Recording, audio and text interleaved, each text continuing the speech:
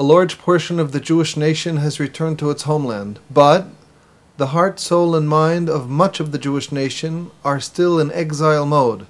This state of affairs must and will inevitably change. This is Torah Nation TV from Jerusalem, and we are speaking with the head of Machon, Shilo, Rabbi David Bar-Hayim. Shalom, Rabbi Bar-Hayim. Shalom. The rabbi has indicated that it is important that Jews be familiar with the correct pronunciation of their ancestral language. Can the rabbi please elaborate regarding the correct pronunciation of the different consonants? Let me begin by stating that the Hebrew language, as a result of the very lengthy galuth, exile amongst the nations and their different languages, many communities, many parts of the Jewish world lost their ability to pronounce the Hebrew language properly. This is, first of all, self-evident. It is a given that if a person lives in countries where the vernacular, the spoken language, is very different from the Hebrew language in its essential characters, sounds, consonants, vowels, etc., it goes without saying that the Jews over time will run into serious trouble when it comes to pronouncing and maintaining a correct understanding of their ancestral language, of Lashon HaKodesh, of Hebrew. Apart from the fact being self-evident, this is also written by the Arbetz, and I wish to quote to you from the Arbetz, the beginning of his Sidur. This was written nearly 250 years ago. At the very beginning of the Hakdama to his Sidur Beth Yaakov, he writes as follows: Hadibur wahalashon, when it comes to our speech, hisiruha me'ikim, it has suffered greatly, be'orach galuthanu hakasha, during our very lengthy galuth. And he goes on to say, Nosaf leze kol medina umedina shenafosa bahan umathanu ha'adina, in all the different countries where our nation has been scattered, sovelet hiluf b'mivtash leshona, all the different countries have different languages with different pronunciations, different sounds, different sets of sounds, and this has caused a great amount of damage when it comes to the Jewish people's understanding of their language in many countries where the Jews found themselves. As he goes on to say, وَعْلِيَدَيْ كَخْ gam alashon hakadosh nifgam وَلَو nishma pidgam. That is in brief what the Arbetz has to say on the subject. So this is the beginning of our discussion. What, therefore, should we be looking for when we wish to come to terms with the facts and the true nature of the Hebrew language? We have to understand, first of all, that Hebrew is a Semitic language, and therefore it is most similar to other Semitic languages. The other main Semitic languages that we can mention in this context are Aramaic, which is the closest language to Hebrew, and the other is Arabic.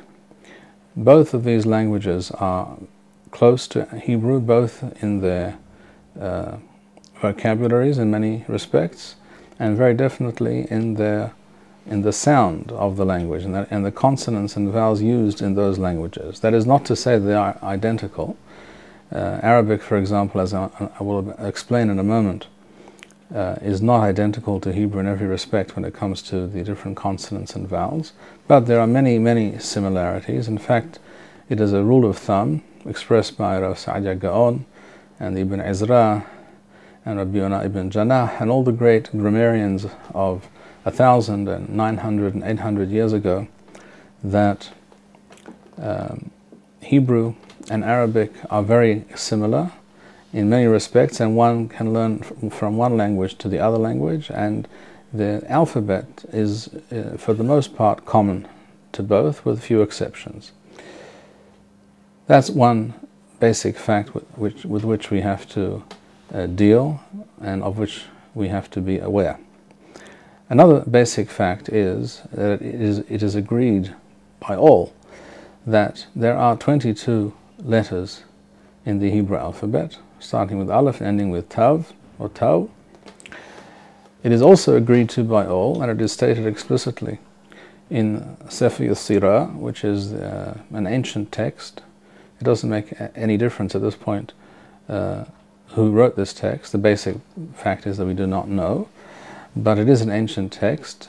Suffice it to say that Rav Sa'adia Gaon in his Hakdama, in his introduction to his commentary on Sefer Yisira, writes that this is an ancient text, and Rav Sa'adia Gaon himself was born in the 9th century and lived into the 10th century. So if in his day it was an ancient text, this is obviously a very ancient text, and if it says anything at all with regards to the Hebrew language, then it is of great importance that we know what it says and understand what it says. So it states in Sefer Yisira, and I quote, Perek Rishon Halacha Gimel, chapter 1, Halacha, or clause 3, in the edition that I have in my hand here, with the commentary of Rav Sa'adia Gaon, translated by Mori Rabbi Arav Yosef Gafeh Zal. It says as follows: Esrim u'shtayim othiyot. So it begins by saying there are 22 letters, and it goes on to say Sheva kefulot, and there are 7 that are double. And it goes on to say that those 7 kefulot are beged kaporet, that is to say, the letters Beth, Gimel, Daled, Kaf, Pe, Resh, and Tau. This means, in simple terms, when we have 22 letters and 7 letters which have a double pronunciation, which we will presently explain, that means we have altogether 29 consonantal sounds in the Hebrew language. And as we will go through the list of consonants, it will become apparent that for most Jews, of those 29 consonants, 10 simply do not exist. That is to say, 10 consonants are unknown to a great many Jews in the world, and this is very tragic and most unfortunate. But on the other hand, it also is something that we can rectify rather easily by simply opening our minds to the fact that there is a problem here and understanding how this problem came about, and being willing to hear and internalize the truth and act upon that truth. So we have 29 consonantal sounds. Let us begin at the beginning, therefore. Aleph is, as everyone knows, the sound that is understood by to be represented by that letter, and all the Jews, all Eidot, all the different communities around the world produce that sound in the same way. So therefore we do not need to discuss it at length. The next letter is Beth. Beth is one of those 7 letters with a double pronunciation. The way we distinguish between one version of a letter and the other version, that is to say the hard version and the soft version of that letter, or the plosive version and the fricative version, fricative coming from the word friction, so it is produced by air passing over a certain part of the throat or mouth. The way we distinguish between these 2 types of letters is by the dot, the dagesh, which is either present or absent in that letter. So when the bet has a dagesh in it, as we all know, a bet is exactly equivalent to the B in the English language, in the Roman alphabet.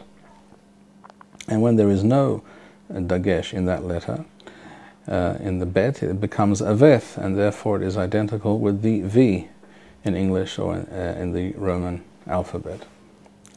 And this is understood and known by all Jews who are familiar with Hebrew. All Jews who are taught to read Hebrew are aware of this distinction.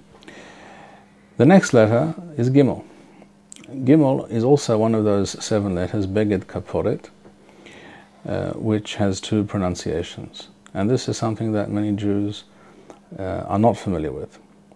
When the Gimel has a dagesh in it, the Gimel is pronounced as a G, that is to say, as the double G in the word egg, or as in the G in the word goat, as opposed, in this case, to the Temani pronunciation. The Yemenite pronunciation, by and large, there are a few exceptions amongst the Temanim themselves, but by and large, the Temanim pronounce the Gimel, the Rusha, the Gimel with a dot in it, as a J, that is, as a J in English, as in the word jolt. And this, for many reasons, can be pronounced to be incorrect. It happens to be the case that Rav Sa'adia Gaon, who, as I mentioned before, was born in the 9th century and lived well into the 10th century, who was one of the greatest minds the Jewish people has produced, one of the greatest scholars, sages that the Jewish people have produced, certainly over the last 1200 years without a doubt, is universally recognized as a tremendous scholar in the realm of the Jewish language, Hebrew language, and grammar.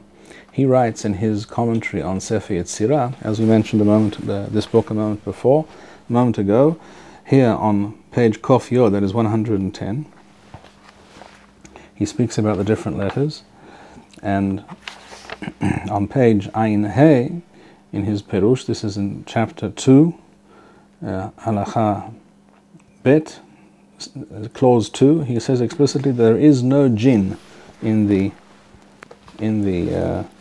Hebrew language. In other words, he is comparing the Hebrew alphabet to the Arabic alphabet, and he says on this point, the Arabs have a consonant, that is to say a j sound, which we in Hebrew do not have. This clearly contradicts the Temani pronunciation of the Gimel de Rusha, of the Gimel with a dot in it, and this supports the pronunciation of the rest of the Jewish world, that is to say all the Sephardim and all the Ashkenazim, I should say, who pronounce the Gimel with a dot as a G, and that is the correct pronunciation. I should mention here that Rav Sa'adia Gaon states more than once in his Perush that any sound, any consonantal sound, which is in effect two sounds placed together and pronounced, as it were, as one sound, or in other words, a consonant which is not a pure consonant, but a combination of two, is not considered a Hebrew consonant. And he gives the example also, amongst others, of the jin. The j sound is actually a D sound, combined with a j sound. The d and the j together become a j. This is not a pure consonant, and Rav Sa'adia Gaon states explicitly that any non-pure consonant, any such combined consonant, is not to be considered one of the essential consonants in the Hebrew language. As for the Gimel Harifuyah, the Gimel without a dot in it, this is pronounced as a Gimel. Gimel, as in the Arabic, there is a letter in Arabic with the same sound. And this is, for example, how the Arabs, instead of saying Azza, as we do when we refer to Gaza, they refer to it as Gaza, with a Gimel at the beginning. Or, for those of you who recall, the ambassador, the Egyptian ambassador to the UN, I think he was, or the foreign minister, or both, I can't remember exactly, his name was Butrus Ghali. Ghali is exactly that letter, at the beginning of the word of that. His surname is Ghali with a Gimel, which is written usually in English, represented by a G followed by an H, the H being intended to soften the G. So here we have an example of a consonant which for most Jews is a question mark, is a mystery. They're not familiar with it. On the other hand, it is not very difficult to pronounce, and it should be pointed out that it's not very far from the French pronunciation of the letter R, which is something that many people are able to produce, and in fact it's not all that different, slightly different perhaps, but not all that different from the Ashkenazi pronunciation of the letter Resh, which in traditional Ashkenazi pronunciation is not Resh from the front of the mouth, from the tip of the tongue, but rather from the throat. It becomes a Resh, and therefore a Gimel and a Resh are not very different at all. So it is not true that most Jews are incapable of pronouncing this sound. If one puts one's mind to it, it is definitely possible. We move on now to the next letter, Daled. Daled is again one of those 7 letters, Beged Kaporet, with a double pronunciation depending on the presence or absence of the Dagesh. When it has a letter, Dagesh in the letter, it is a D, as in the English word dog, and there's nothing difficult about that, and all Jews all around the world, from all backgrounds, all communities, pronounce it in that fashion. When the Daled is Rafui, where it has no Dagesh in it, it is pronounced as a Daled. And this is exactly as the TH in the English definite article the is pronounced. This is what's called a voiced TH as opposed to an unvoiced TH. An unvoiced TH we'll learn about later when we get to the letter Tau at the end of the alphabet. But the voiced TH is like the word the. And this is also something that should not be difficult for most people to pronounce. Certainly it cannot be difficult for an English speaker to claim that he or she is incapable of pronouncing this sound. And that is exactly, by the way, how one is able to live up to the halakha as stated in the Talmud, in Masechet Berachot, and as quoted in all the Posekim, regarding the pronunciation of the word ahad at the end of the Pasuk Shema Yisrael. One is supposed to be ma'arich be'ahad. One is supposed to pronounce that last consonant in a lengthy fashion, to dwell upon it.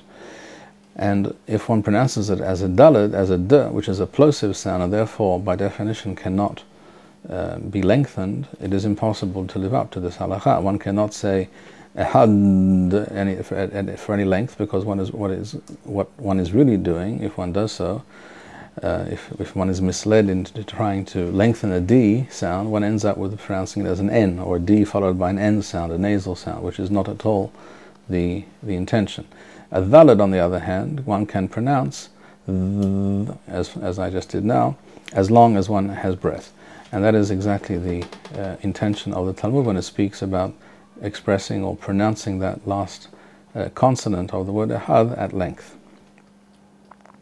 He is, of course, the equivalent of the English letter H, and this is again not difficult, except for the fact that many Israelis happen to have the unfortunate habit of not pronouncing a he as a he and pronouncing it as an aleph, as if it's and instead of saying hine, they actually say ine, and the same for many other words in Hebrew. And this is unfortunate, and there's no excuse for it, frankly, and it is definitely incorrect. The next letter of the alphabet is the letter waw, usually understood by most people to be the letter vav. But as we pointed out previously, the letter vav, or the sound v, the V sound in Hebrew, is represented by the beth without the dot in it, when it becomes a veth, as it is pronounced by all Jews. And of course we do not need the same consonant in the Hebrew language and the Hebrew alphabet to appear twice.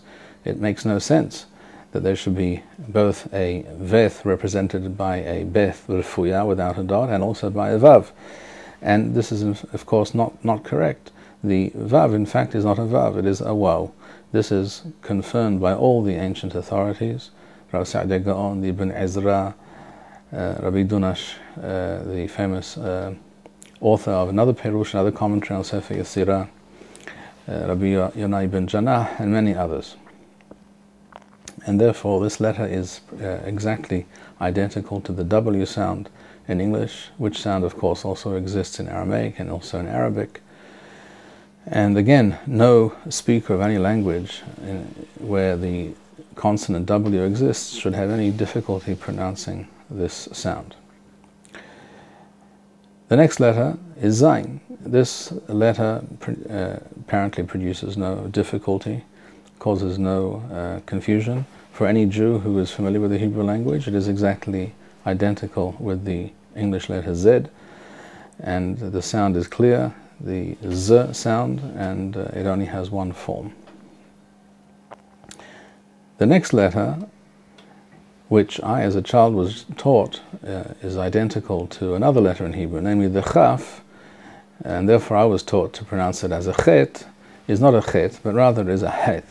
The Het sound is a sound which is, it is true, it has to be admitted, is not common in many languages. It is definitely a Semitic consonant. It exists in Aramaic, it exists in Arabic, and exists in Hebrew. And all Jews from Arabic-speaking countries throughout history have always pronounced the sound that way. And I also, by the way, have no doubt that if we went back 1,000 years or something like that in Europe, Ashkenazi Jews at that time, I'm sure, also were able to pronounce the sound correctly. But over time, it somehow got lost. There are certain indications which I won't go into now, in some ancient Ashkenazi texts, including Rashi, that they were familiar with at least some of the sounds that we are discussing here today. But over time, they got lost in the shuffle, in the linguistic shuffle that the Jews underwent during the very long galut, as we mentioned before. So the correct pronunciation of the letter heth is heth and not chet, which is definitely a mistake and something which needs to be corrected. Following the letter heth, we have another letter which may seem challenging to some people, maybe even to many people. It is again a Semitic consonant which exists in Arabic, in Aramaic, but not in European languages, and I refer to the letter taith. It is not identical with the last letter of the alphabet, with a dagesh, with a dot in it, namely the tau. It is not like the T in English, but rather it is a stressed and somewhat guttural T sound. If you want to think of it as being represented by 2 or 3 T's pronounced together, but with the tongue being pushed up towards the roof of the mouth, this is how the sound is pronounced. This is something which has to be practiced perhaps when one is not used to it, but it is not really as difficult as it may seem at first, and the sound is to, not te, but to. So an example of such a sound would be the Hebrew word letagen, to fry. Not letagen, but letagen. The taith is deeper and more guttural and more stressed. After the letter teth, we have the letter yod. Again, yod is again one of those letters that represents no challenge or difficulty for anyone who's familiar with Hebrew. It is the familiar sound of the Y in English. It is a year, and it is always a year without exception.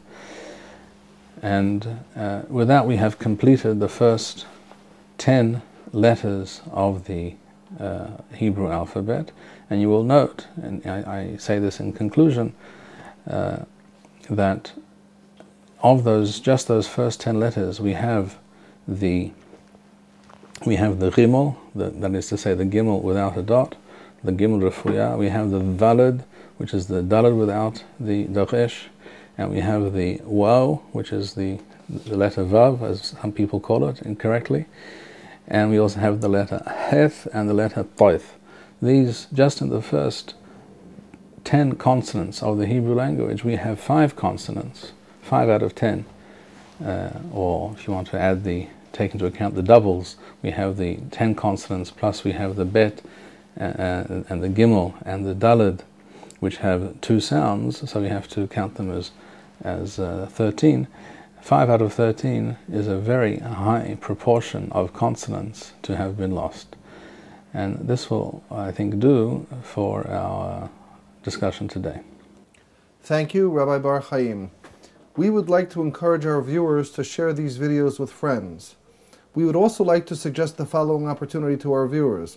If you identify with Rabbi Bar-Hayim's message and would like to sponsor or dedicate a video interview with the rabbi in honor or memory of a loved one, if you would like to obtain Birkon Nusach Eretz Yisrael or invite the rabbi for a speaking engagement, please email us at office@machonshilo.org.